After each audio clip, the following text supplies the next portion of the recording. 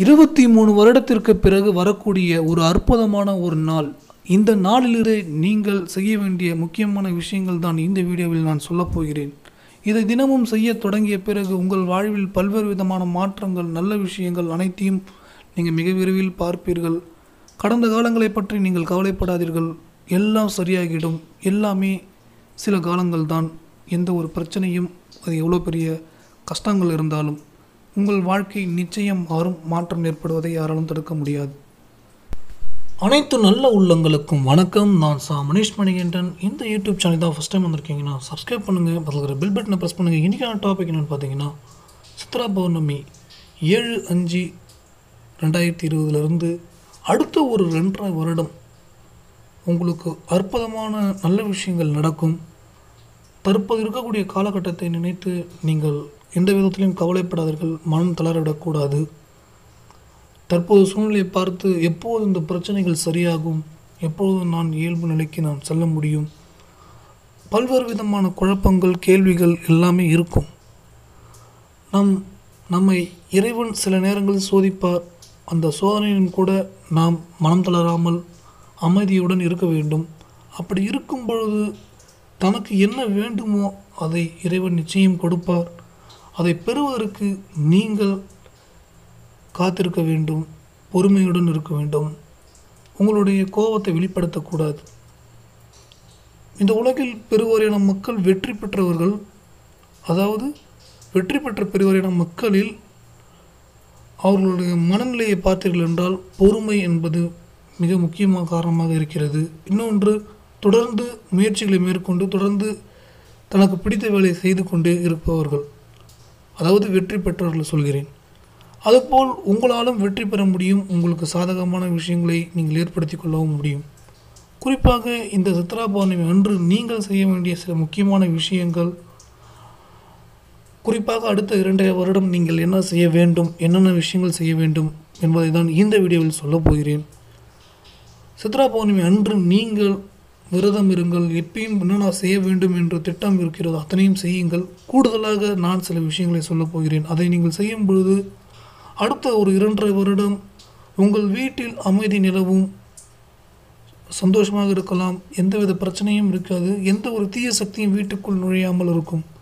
பொதுவாக அடுத்த ஒரு 2.5 வருடம் நீங்கள் முடிந்தவரை வியாழன், செவ்வாய்க்கிழமை, வியாழக்கிழமை, செவ்வாய்க்கிழமை, அடுத்த ஒரு 2.5 வருஷத்துக்கு வியாழக்கிழமை, செவ்வாய்க்கிழமை ஜீவ சமாதிக்கு செல்லுங்கள். அருகில் உள்ள ஜீவ சமாதிக்கு செல்லுங்கள்.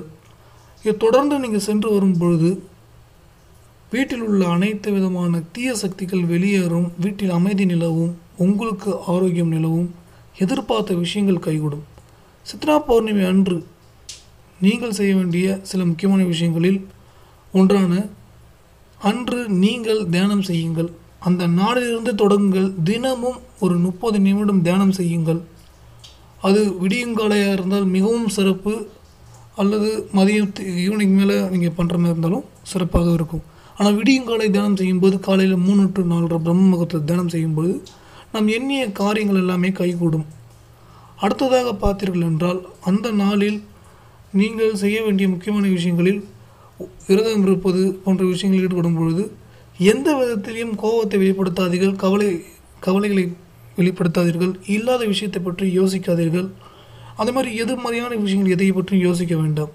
இதையெல்லாம் நீங்கள் தவிர்த்து விட்டீர்கள் என்றால் உங்களுக்கு அடுத்த ஒரு வரக்கூடிய 2.5 வருடம் சிறப்பாக இருக்கும். ஏனென்றால் சித்ரா பௌர்ணமி அன்று நீங்கள் செய்ய வேண்டிய முக்கியமான விஷயங்களில் எந்த ஒரு நெகட்டிவான எனர்ஜியும் நீங்கள் வெளிப்படுத்தாமல் இருக்க வேண்டும் என்பது மிக முக்கியமான ஒன்று. அடுத்த ஒரு 2.5 வருடத்துக்கு நீங்கள் தொடர்ந்து செய்ய வேண்டிய முக்கியமான விஷயங்களில் ஜீவசமாதிக்கு சென்று வர வேண்டும், தினமும் தியானம் செய்ய வேண்டும், நீங்கள் நன்றி கூற வேண்டும், நவகிரகத்துக்கு நன்றி கூற வேண்டும். குறிப்பாக இந்த உலகம் 9 கோள்களால் இந்த உலகத்தை சுற்றி இருக்கக்கூடிய அனைத்து மக்களுக்கும் நன்மை பெறக்கூடியதும் அதே சமயம் தீமை பெறக்கூடியதும் நவகிரகங்களில் ஒன்றாக இருக்கிறது. நவகிரக சட்டம் ஒன்று இருக்கிறது. நவகிரக சட்டத்திற்கு எதிராக நாம் எந்த விதத்திலும் எதையும் செய்யக்கூடாது.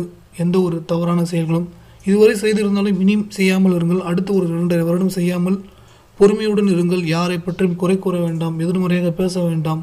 நல்லதை பேசுவோம், நல்லதை பகிர்ந்து கொள்வோம், உண்மையாக இருப்போம், நல்லதை பேசுவோம். அதே போல் தினமும் பஞ்சபூதத்திற்கு நன்றி சொல்லுங்கள்.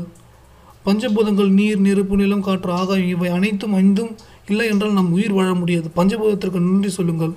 அதேமாதிரி சாப்பிடும்போது உணவை பாற்று ஒரு 10 நிமிடம் இந்த உணவு எனக்கு ஆரோக்கியத்தையும் நன்மையும் நல்ல விஷயங்களையும் ஏற்படுத்துகிறது, இது போன்ற பாசிட்டிவான நேர்மறை வார்த்தைகளை சொல்லும்போது அதை சாப்பிடும்போது அந்த சாப்பிட்ட உணவு உடல் முழுவதும் நல்ல ஒரு நேர்மறை ஆற்றலை வெளிப்படுத்தி நாம் எண்ணம் செயல்கள் அனைத்தும் நேர்மறையாகவே இருக்கும்.